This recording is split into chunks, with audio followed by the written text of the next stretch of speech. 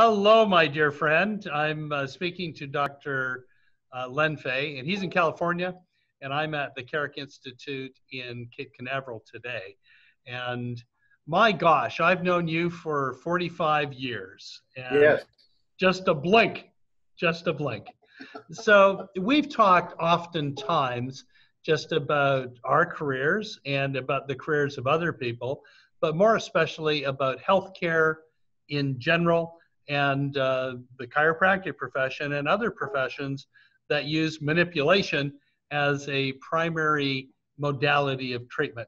Well, you've certainly seen a lot of it, and I think you're sometimes a little bit too modest, so people should realize what you have done for not only for the chiropractic profession, but I think the aspect of healthcare and manipulative sciences, if you would, introduction and forming of motion palpation learning aspects and global inferences, and really changing a paradigm of treatment, especially for chiropractors and for other people. So let's just do a little flashback and then we'll move up to the present. But give me a little bit of a window of where you were. You know, you can start about, with England and Canada and CMCC, but really what I'd like you to talk about is how you were able to take the things that you were doing in your day-to-day practice, helping people, and then transforming that into a pedagogical model, an educational model that really revolutionized the practice of chiropractic and introduced manipulations like people largely had not seen throughout the world when you came on that stage. Right. So give me an idea of what, what was going through Len Faye's head when you had the impetus, or what was the impetus to start teaching this motion palpation and the type of manipulations, adjustments that you had found to be successful in your personal practice and life? Well, my driving force comes from the fact that I had rheumatic fever and didn't do very well for 3 months. And then a chiropractor came in, did a house call. And from that adjustment on, I made a recovery from 95 pounds back to my 157 good athlete. And so I determined at that point that I would become a chiropractor. And I went to CMCC. I spent 4 years listening to all kinds of nonsense and graduated knowing that nobody knew how I got better. And I thought to myself, it can't be a religious concept that above down the universal intelligence got turned on and ran around my body and put everything right. And so I said to myself, I've got to do a self-study and I've got to find out what happened. And I read Selye in 1961. And Selye was explaining how the sympathetic nervous system, when it got facilitated, could actually cause all kinds of diseases. And as you know, he wrote a 500 and some odd page textbook that I then went and got, and it took me a year to read it. And I had to restudy chemistry, etc., just to understand what the heck they were doing. But when I got finished with that text, I thought to myself, we must be influencing the sympathetic nervous system. And then I moved to Europe and I went to a conference in Belgium in '62, and Illy showed motion x-ray studies of dysfunction, joints that weren't moving properly. He did his manipulative procedures, he did his rehab procedures, and the patients got better, and then he motion studied them and showed all this phenomenal smooth movement. And then I thought, oh my God, that's what we have to do. And the next day, Gilles spent the whole day teaching how to do motion palpation to feel what Illy had shown. two of us showed up out of 300, Ray Broom and myself.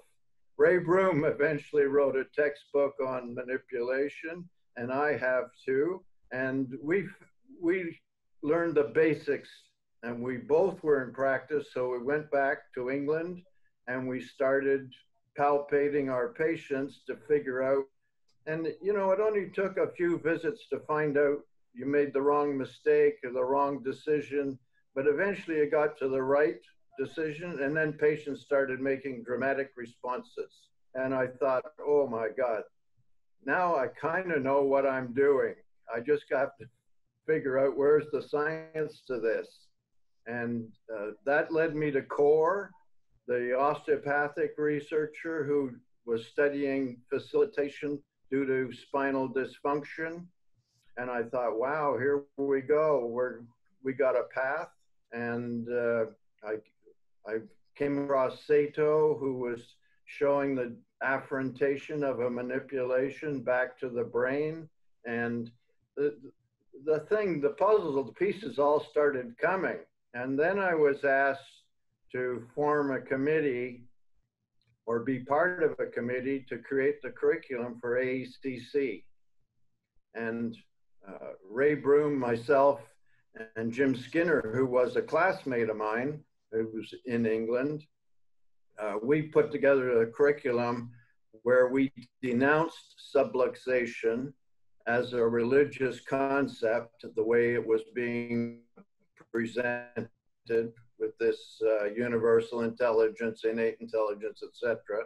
And I put together five things that we were doing.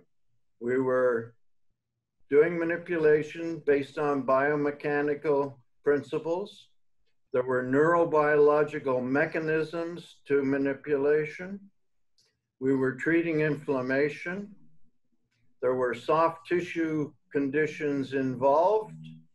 And then, according to Selye, the stress pathophysiology could actually hinder how you responded to any therapy. So it really became a biopsychosocial model in 1963. It wasn't called that, but that's what we were dealing with, these components. And so we put together a curriculum that taught the students what they needed to know about biomechanics, inflammation, manipulation based on the biomechanical principles of adjusting around the three axes, the orthogonal axes, in a positive and negative theta direction. So the joint didn't just go P to A. When it came back to neutral, it then went from A to P, and it could be restricted in both or one of those directions and all three of the orthogonal axes. So one crack wasn't going to do it. You had to adjust some motion units in more than one direction. And sometimes in the old philosophy, putting it in and then taking it out again, where P to A began, then an A to P, you were doing the opposite on the same side. And so this created havoc. I mean, the chiropractic colleges had a fit when I started lecturing in the USA about this whole concept, denying subluxation as it was described originally.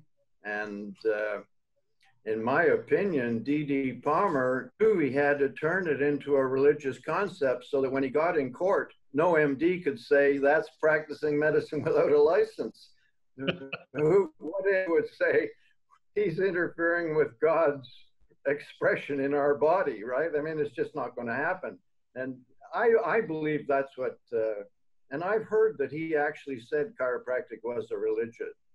So I don't know. But anyways, I was hell-bent on starting it, giving it some kind of framework that a researcher who understood the physiology, the neurology, like you've done with the neurology. I mean, it's just phenomenal. And to me, the paradigm that I opened up, let people investigate with a scientific approach. Well, you know, you were doing this, well, it's over 50 years ago, and Yeah. Those sort of terms or thoughts are radical today, but over 50 years ago, they were like, you know, what are you saying? And so many of your of the people that admire you come from both sort of camps. You've got people that embrace a concept of subluxation differently than they were taught in school. Some people that don't embrace it. At the very bottom of it is I think, you know, when I reflect back over our 45 years, you actually did something with it. So at the end of the day, there was an adjustment, or that the knowledge and the diagnostics, the palpation, were somehow brought together with the result of, I'm going to do this to find something, and then I can do something with it, rather than just, you know, quantifying for quantifying sake. And the adjustments, that's what really just turned people's heads and made this really a vibrant type of a science. Many people can palpate, but when you can palpate and then you can do an adjustment and then you can repalpate, it's like make the observation, make the intervention, make another observation, and go. So, you know what I'm talking about when you see people's eyes open like bigger than big when they hear an adjustment, the sound that comes from a joint that's being adjusted properly. Can you give me a little bit of a turn? Because when you came back over and coming in through North America and showing people these things, it was novel, it was radical, it was disruptive, but there was something beautiful about it that when people put the palpation and adjustments to the test, they were getting better results with their patients. So what was that like to change people's technique or change people's practices?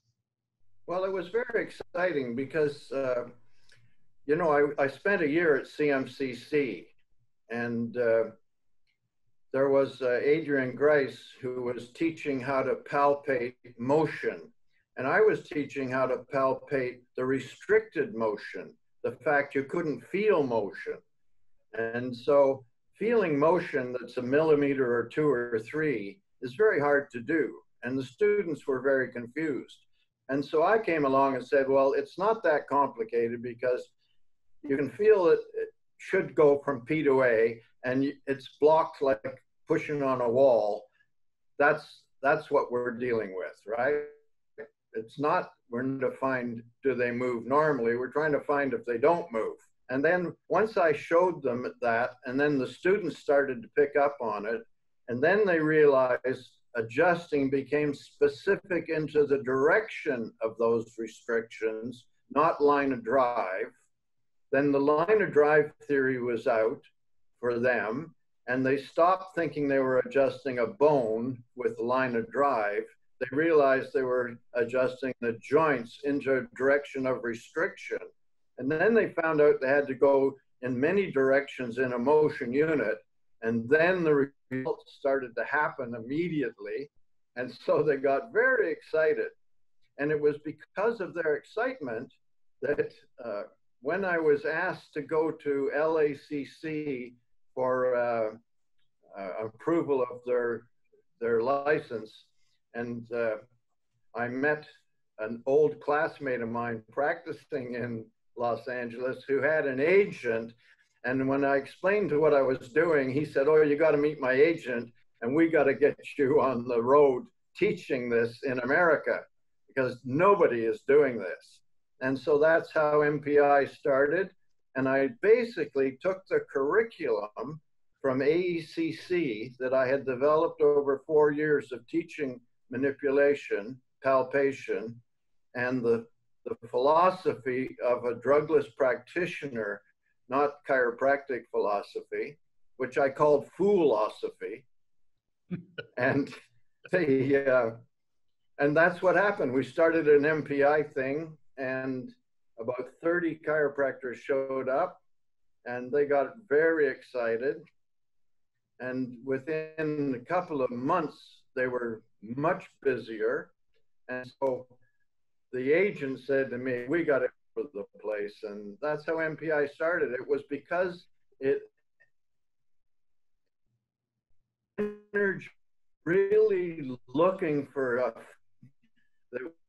what they were doing was really, they understood. Once you understand what you're doing, and then you know how it took them, many of them came 5 or 6 seminars, and it took them a year or 2 to catch up with the literature, get the skills into their hands, and in the meantime, they were getting busier and busier and busier. To this day, I get invited. I mean, I just stayed with a chiropractor in Pittsburgh, a beautiful home, everything. Wined and dined Bernadette and I for 3 days. Just incredible. And you know, it's really interesting, and just, you know, the philosophy and everything aside, because you've got people that are, you know, from a very, you know, vitalistic camp that do your work and love it. You got people that are in a different camp, and there has been a unity with the things that you have done, regardless of your opinion of it or my opinion of it or whatever. The end result is that if you're going to manipulate joints, this is a darn good technique that has just, you know, phenomenal sort of consequences. I'd like you just to reflect a little bit when we look at chiropractic education, and you came in and all of a sudden, literally, without exaggeration, every chiropractor on the planet was getting the MPI weekly newspapers, and Yeah. Don Peterson, the dad, was, you know, had that thing just going around. So everyone was talking about MPI. The instructors at schools were starting to teach it. Yet when you came into an area or were invited to give a lecture and come on campus, sometimes it didn't seem that you were welcomed by the administration. I'd just like you to talk a little bit about what that was like, what it felt like, and the reality of that history. Well, I couldn't understand it, to be perfectly honest, how they could call themselves colleges, and then they were banning me from speaking at the chiropractic colleges, most of them. And I thought, well, what's going on here? I have literature support to what I'm talking about. Biomechanics, I was recommending. I mean, they weren't even teaching biomechanics in those days. I mean, how ridiculous can you get? And I thought to myself, well, this is amazing. I mean, it must be the gurus are paying them, or something's going on that they don't want the students to really know what the hell's going on. And so I was going there with sword drawn, and I was ready to cut up and do whatever I had to do. And it was very funny because Palmer sent one of their instructors, who was head of a department, and he sat there and listened to his phone with earplugs for the whole day and a half. So when I got finished, I said, there's one thing I haven't taught yet, and that's the adjustment of the coccyx with an internal contact. And Dr., I won't say his name, is your technique instructor, so he can show you that on Monday. The earplugs came out, and everybody was laughing, and he wondered what the hell was going on. But, you know, that's kind of how I was in those days. I mean, I really couldn't understand it, and I felt that chiropractors were not as busy as they should be unless they were super salesmen, because they really didn't know how to predict what was going to happen. They didn't understand SAID, the specific adaptation to an imposed demand that requires serial adjusting. They were doing serial adjusting because of sales pitches, and they didn't really know how to adjust, so that they were just repeating the same adjustments over and over instead of taking the patients through a progression to getting better. The whole thing. Throughout your journey, you're still on the day-to-day practice of chiropractic, and you still are attracting people from around the globe to come and see you. down now in sunny California, but it can be anywhere, Indonesia. You know how to do things for humankind. There's a question, of course, that many people have, because the types of manipulations or adjustments that you do are very dynamic. They're associated with a loud crack. They're associated with an instantaneous change in the person, many times for the better, most of the times. And they are startling. And people have the question, my God, how long is it going to take me to learn to do that? Or can I ever do that? Or, you know, I'm just a little person. Is this for big people technique? Or I'm a big person. Is this for little people technique? How do you answer that? Would you suggest that a chiropractor be trained to learn how to give the type of adjustments, these high velocity, low amplitude specific adjustments in multiplanes? How can you teach them how to do it? How long is it going to take them to do it? Can people with different body types learn how to do the adjustment and be competent? What's your take on that? Well, there's really good news in this field. CMCC, Dr. Starmer, has developed a mannequin that can measure the pretension, and then it can record the spike of the impulse thrust. And I was recorded at a little faster than 250 millisecond spike with a 25 to 30 pound pre-pressure, right? They've mimicked that. And now the student can work away, and it has nothing to do with strength. If you can spit, you can impulse, because it's the same, it's exactly the same, right? So what they're doing now is what I did way back in '67 when we opened AACC. I first of all taught the thrust, and it's not a push, it's not a fast push, it's a very impulse, right? It's impulse, right? And it only goes a few millimeters, which is what we've recorded is the gapping that causes the crack. Now, we're not exactly sure. We thought we knew what the crack was, but now they're thinking it's breaking the suction in the joint, and we're back to not knowing exactly what it is. But it definitely occurs when the joint gaps. We know that for sure. And according to Sato, and he did this work many years ago, and Brian Budgell, who's a researcher in the field of the sympathetics and the autonomics for chiropractic. He's a chiropractic PhD. And Sato showed that when that crack occurs, there's a way bigger affrontation back to the brain than when you just do a mobilizing stretch. They're definitely therapeutically different. And now with brain mapping, that can be shown, right? You can see that spike coming huge back into the brain. And so my observations in clinic were that if I got an audible release like that, I got a better result than if I just did mobilizing. But quite often I can only mobilize for the first 3 or 4 visits before I can actually get an audible release. So it's not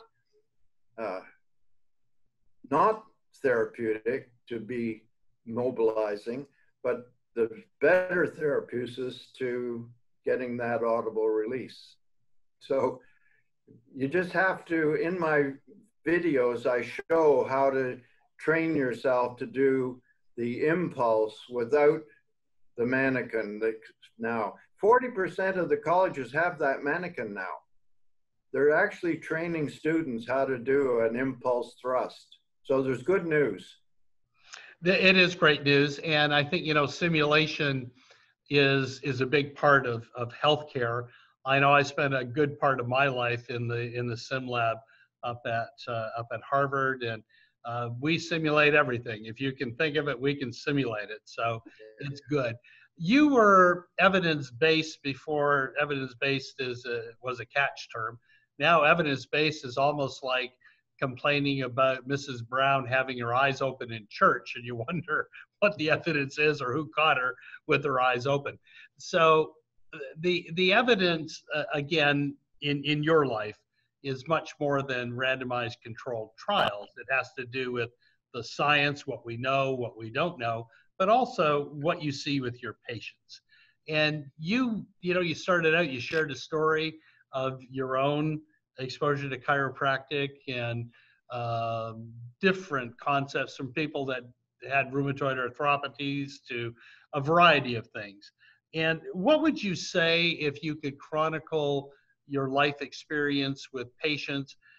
Have you had a majority musculoskeletal type of influence on people's lives, or has it been autonomic as you started out yourself, or has it been neocortical? Has it been psychological? Has it been a bunch of the whole thing? What would you say if you could chronicle your journey as a chiropractor, your service to humankind, is the type of patient that you have seen throughout your life? Yes. Well, you know, CMCC, when I went to it, was a naturopathic as well as chiropractic college. So I had 4 hours every Thursday afternoon for 4 years in naturopathy. So I was a mixer on graduating, right? I had a very broad approach to what I would do for a patient, not just do manipulation. However, the manipulation I discovered had to be way more specific than what I had been taught to get the neurological effects, right? You can get a crack and you won't see the patient flush or anything happen. And they'll come back in the next time and they'll say, well, not much happened, right? Well, when they go out the door from a manipulation that I was trying to achieve, they always knew something happened because I got onto their nervous system. And thanks to Dean Homewood, chiropractic was all about affecting the nervous system. And I didn't even know it was for low back pain. I thought that's what we were trying to do. And I made my studies trying to develop manipulations that could get a neurobiological response. And so that's kind of what I did. And that's what got me to the Olympic, the first Canadian chiropractor to be 6 weeks with an Olympic team. I treated 3 tendinitises of the knee with lumbar manipulation. I never touched their knees, right?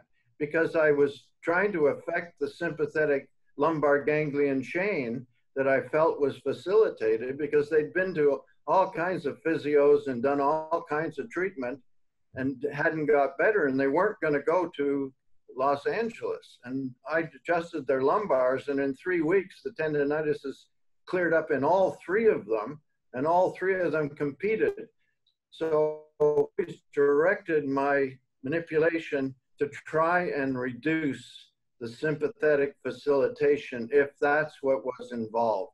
Now, some sprains, strains, things, they're just their own thing and you just treat them as their own thing. But if it becomes chronic, like a chronic tendinitis, right, then there, in my opinion, has to be facilitated sympathetics.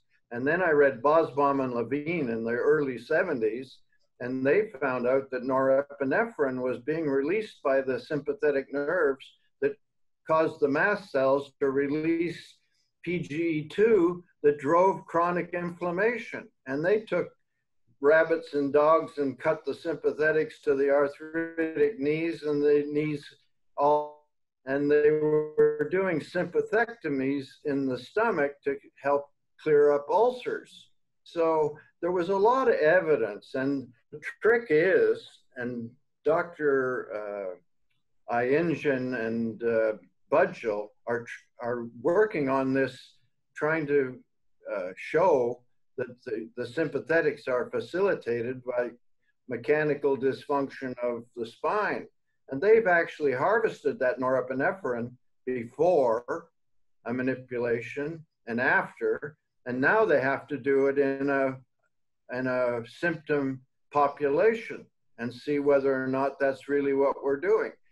But there's evidence that's probably what we're doing. And that's kind of what I've been going on, is probable evidence. You know, I often tell the story. There's no study to prove that a hole in a bucket causes it not to hold water. Right? There's not one study. But we all know if there's a hole in the bucket, you can't fill it with water.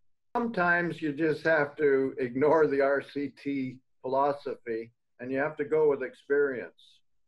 Now, when I started, practicing chiropractic, and that's over 4 decades ago, there was no evidence for anything. And when you started, much longer than that, I mean, it's almost been 60 years for you, right?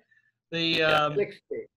Yeah, there was no evidence. The only evidence was that if something was wrong with you, and it could have been an earache, it could have been cough, it could be a rheumatoid arthritis, it could be rheumatic fever, that sometimes people go to the chiropractor and get better. So when I started, there was no evidence. And as a consequence, a lot of the things that we did were based upon not really beliefs, but on seeing things that happened and learning how to do it. So what do you think is happening with the profession now? We have a lot of evidence for a minimal amount of things, as with all of medicine. Where do we go? Do we just stay in the area where there's evidence, or we do the things that chiropractors have done before and see what happens in the treatment of a variety of other conditions? Research is very expensive, and a lot of research models don't fall into a placebo-controlled randomized clinical trial paradigm. You can't get the placebo, and then there might not be equipoise to put people in an individual control. Where do we go? What do you think is going to happen? Well, first of all, we have to get rid of RCT philosophy and go to pragmatic studies. And if we set up a pragmatic study to see whether or not we help constipation or whatever, it then behooves somebody to figure out how that happened. But first of all, we have to establish that it happens in a reasonable number of cases, right? And it doesn't matter if we do a cervical or a thoracic or give vitamins or do whatever. That's what we do. So you can't RCT, remove everything, take out under 18, take out asthmatics, take out diabetics, take out this, take out that. I have to see all those patients that have back pain. So as far as I'm concerned, a lot of RCTs are gorilla in the cage research. If you did gorilla in the cage research about behavior of a gorilla, and then you tried to convince the world that that's how gorillas behave in the jungle, and nobody would listen to you. And they take cervical manipulation 2 times or 1 time and see if it cleared up migraine headaches. Well, migraine headaches for me is a 6-month job. I have to treat people regularly and slowly reduce the intervals between until I get to a month.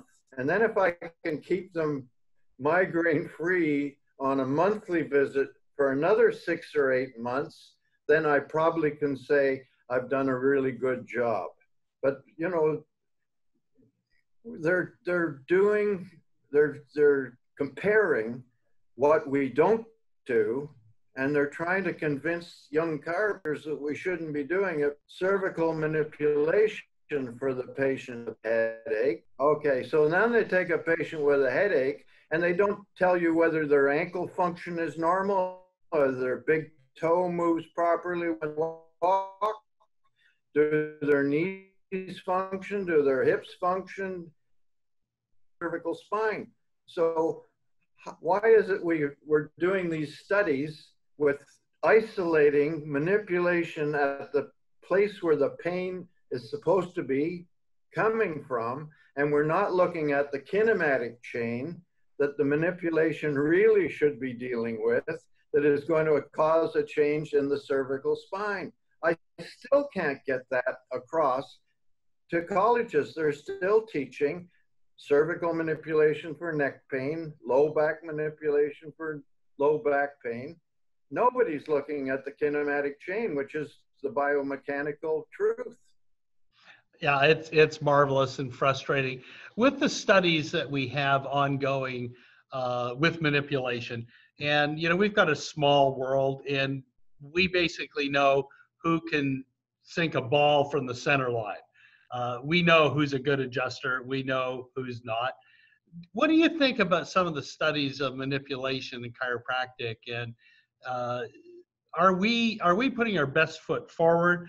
Are we getting the Olympians in there doing the manipulations? Are we getting the superstars, or are we getting people that maybe don't have a great patient following? Who's doing it? How valid is our research, and how can we make it more robust? In other words, if we're going to study manipulation, there are some people that are pretty good adjusters out there that probably haven't been across the threshold of a college in a long period of time. What do you think about the quality of the therapy? Somebody's been doing it for 10 years or working maybe in an individual clinic, but do they have the skills necessary to measure the things that they're trying to measure? Well, that's an interesting question, and Kim Ross showed that we can't specifically adjust anything.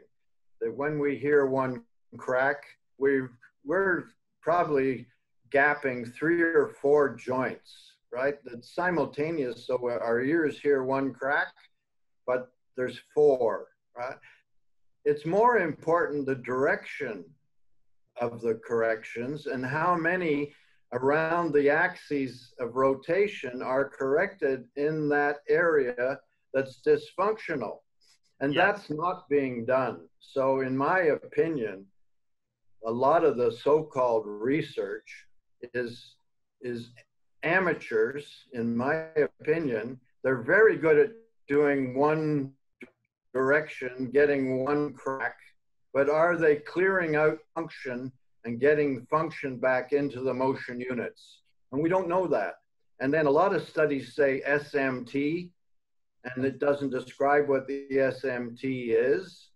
And there's so many gaps in what is being called good research, RCTs, and there's too many flaws, in my opinion, because they're not looking at the kinematic chain, and you can't isolate out L5, S1 for a low back pain or thoracolumbar junction or wherever it is you want to be RCTing, because the very fact an RCT has to remove all the variables destroys it right away for us. And Rand has come to the conclusion that it has to be a pragmatic study and then work backwards.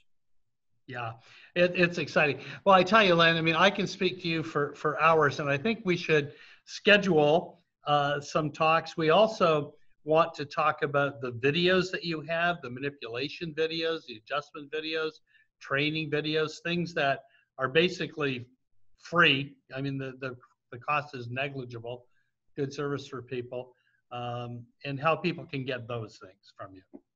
Well, it's at www.chiropracticmentor.com, and they join for $7.95 a month, and they can watch 3 hours of video. I'll send them an email that gives them a 56-page printout of all the palpations and manipulations. They can highlight what they don't know, and they can start learning it. It'll take months and months, but at the end of a certain length of time, instead of doing the same thing over and over again, they will be becoming masters of manipulation and palpation. They'll be dealing with the whole kinematic chain. So they're going to have a lot more visits because they'll be spending months on the ankle, the foot, the hip, the sacroiliacs, and they'll be doing lots and lots of treatments. So their busyness will go up, and they'll be way more happy with what they're doing because they'll see these developments occurring. And then when they get to dealing with the spine, they'll see that it won't come back the same way 3 days later because it'll start to change. And then they'll get the concept they're changing tissue responses, which is the SAID response, and tissues become more elastic. They don't try and take up calcium, they try and become elastic. The connections with the brain, the recruitment order of muscles, and now we're finding out that there's actually cortical changes and the neuroplastic changes that chronic pain have created actually reverse in 6 or 8 months. And so it's super exciting. It's the greatest time to be a chiropractor. If only they would learn to do the manipulation effectively in the kinematic chain. I think it's great, but I think you really have to enforce it, because I mean you're making money hand over foot with that $7 that they're paying. I mean, and I think people, when they listen, they go like, really? Like, what am I going to get for the $7?